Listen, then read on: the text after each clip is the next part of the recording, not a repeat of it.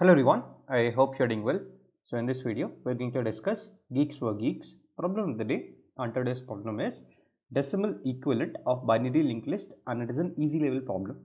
So the problem basically says that you have been given a binary number represented with the help of a linked list. So if you see this particular linked list, it is 011 and it is a binary number and the binary digits are written from left to right. Now we have to find out the decimal equivalent of this particular number. Similarly, you can clearly see that 1110 is the binary number and we have to find its decimal equivalent. Now I will be discussing two different ways of solving this particular problem, and let us see what we can do. So the problem is very straightforward. You just need to know how to traverse a linked list, and I'll be just discussing two different ways of parsing this particular binary number. Nothing really to do with the linked list part, just different ways to form your answer. So the first way can be to just go by this particular definition that they have given, right? So what you want to do is you want to have the first digit and multiply it with the power of 3, and as a second digit multiply it with the power of 2, then power of 1 and then power of 0, right? So everything, so the digits are in binary, that is why we multiply with powers of 2. Now this is really only possible when you have only the size of the linked list or the array, right? So in this particular case you will not be having the size, although they have given the input n is equals to 4, but we will not be getting that input. So we cannot directly initialize this value to 3, right, or n minus 1 in any general case, because we don't know the value of n. We only know that this last digit should be the one which has the power 0, right? This is the only fact I know. So how do I solve this particular problem without even knowing the value of n? What I can do is I can go to the last element in the linked list and start from there, right, and give it the power of 2, then come to the previous element, give it the power of 2 1, and come to the previous element, give it the power 2 square, and then come to the previous element, give it the power 2 cube, right? So at each position, if the value is 1, I'm going to add the current power. If the value is 0, I'm not going to do anything, right? I'm not going to add the current power. And this is how you can basically find your whole answer. If I show you my code for this particular approach, what I've done is I've initialized my answer with 0. I have set my power of 2 as 1. Now I'll just call my traverse function with the help of head, right? Now if my node is null pointer, that means if not node, I'm just going to return from here. Otherwise I'm just going to call the traverse function. So you see, first of all, I'm just going to try to go to the end. So without even doing any operations, if this is my linked list, so if my linked list looks like this, I start from here, then I go to the next node, then I go to the next node, and then I go to the next node, and then I finally reach the null pointer, right? From here I am going to return. Now after returning, I am going to perform some operations.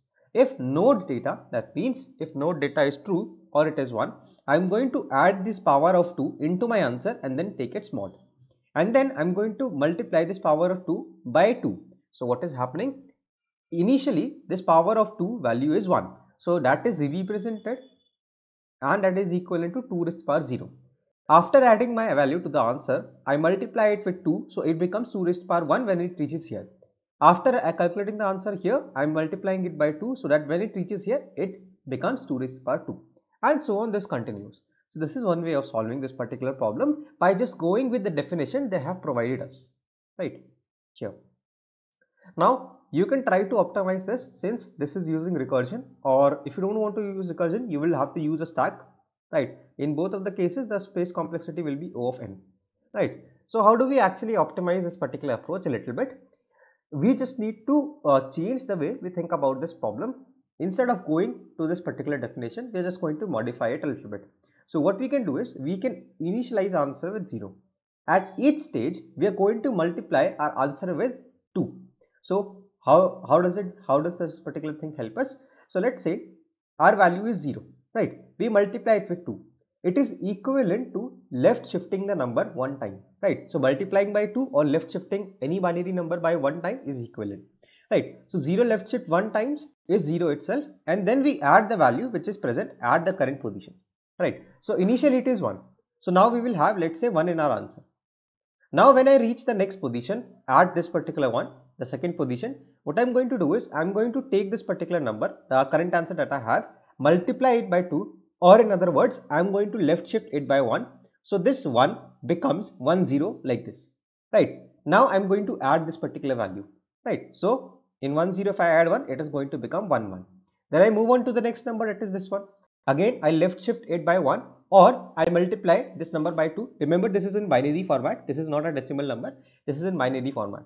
If I left shift it by 1 or multiply the number by 2, it is going to become 110, right? Now I can add this particular number, so this will become 111.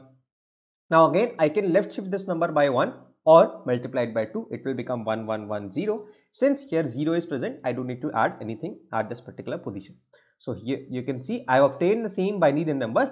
The only difference is this time it will be in integer format or in decimal format, right? So instead of writing this particular code, what you can do is you can also write this particular code. This works. Let me just quickly submit this and show you that this is also correct.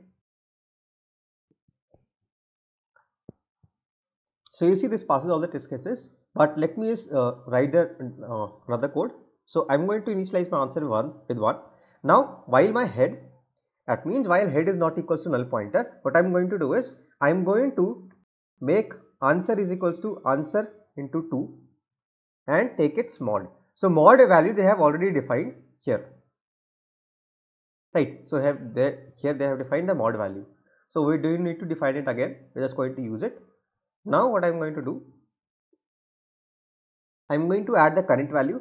Answer is equals to answer plus head data and then take its mod, right?